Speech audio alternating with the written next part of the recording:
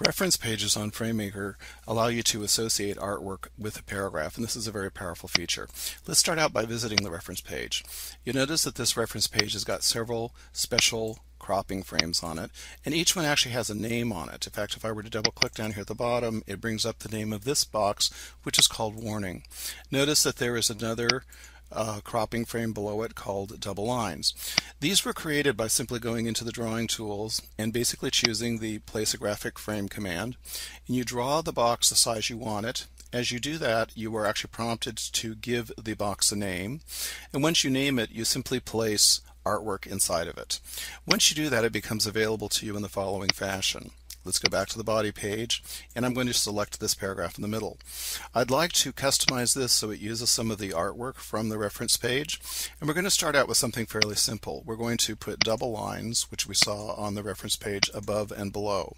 And I'd like to add this to my catalog, and I'm just going to call this lined paragraph.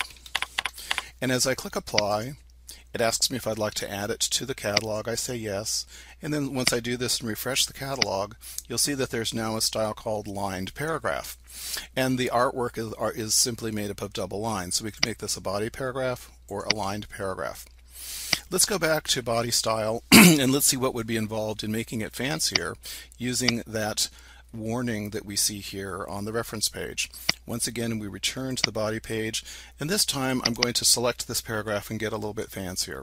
We're going to start out by simply making the paragraph italic.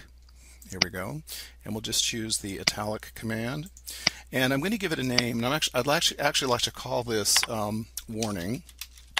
So we'll have a new paragraph style to go with that. Once again, we add that to the catalog, and we can see that it now has a warning paragraph that was not there before. And now let's go further by going back into the designer and returning to that same menu. This time, instead of putting double lines above and below the paragraph, we're simply going to choose one kind of artwork and put it above, and that is that artwork called warning. As soon as I do update all, you'll see that the warning box appears. And we now have a style that we can toggle on and off very easily.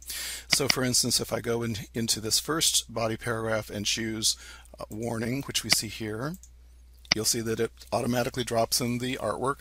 We can change it back to a body or a bullet or anything else, and in this case back to a warning.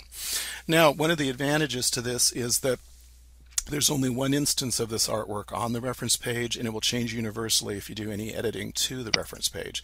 So as a quick example, I'm going to simply go in and create a sort of a shadow box effect by making a copy of the box. I'm going to use the graphic command to just move this to the back. There we go. And I'm also going to go ahead and fill it in black. Okay.